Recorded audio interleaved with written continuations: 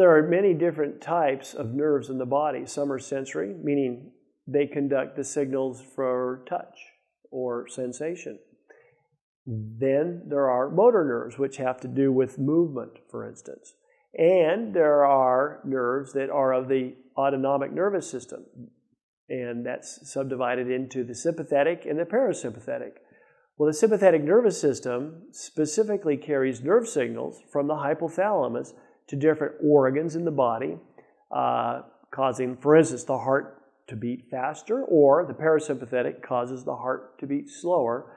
And the sympathetic innervates the sweat glands, for instance, of the palms or the underarms. And when triggered, it causes sweating of these specific areas, but it has nothing to do with sensation or with motor. So therefore, if you were to precisely divide a sympathetic nerve, it wouldn't lead to, say, weakness or sensory loss or numbness. It's only if other type of nerves are injured during the process, such as a sensory nerve or a motor nerve, that would lead to these other symptoms.